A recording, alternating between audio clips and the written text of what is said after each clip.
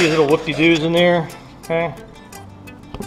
And get those guys out of there, okay? So you get all this has to come out. Give me a razor blade.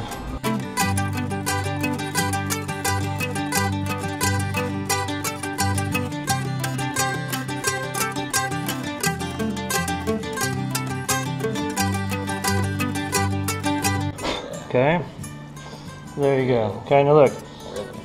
So now look, you can see the inside molding here. Okay, where my finger is. You got a lot of room for your glazing. Okay.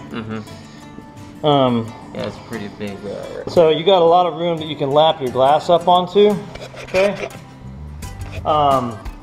So you got more room to glaze. But basically what you have to do is you have to get that paint line to lap up onto the glass right there, okay? Yes, right. And whenever I paint, you're gonna see I only paint in the down position, okay? I might paint here. It's kind of like I said when I was priming, right? I'll paint here and then I'll paint here. But you're left-handed, so you would go probably here and then there. Yes. Okay?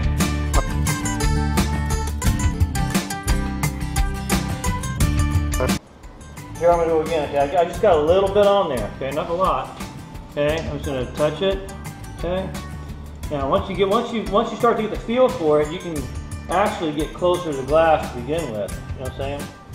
So.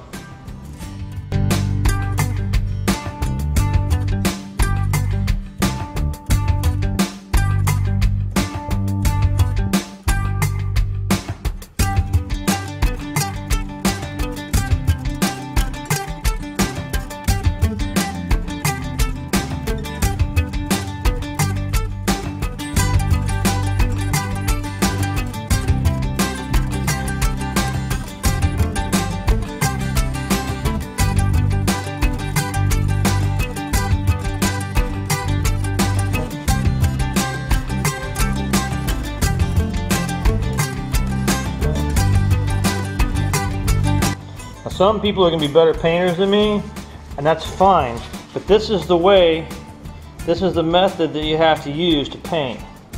Now I got this one done, okay? Now I'm going to rotate it. Okay. Which way do I rotate it? You're going to go opposite to me, okay? I'm going to go this way, because I'm going to keep this to my right hand side. Already on the glass, see that? I didn't get all the glazing, but I don't have a lot of paint on my brush either. See, that's the thing about, you get a lot of paint on your brush, and sometimes it really globs on here, and it's really hard to control. So just the right amount of yeah.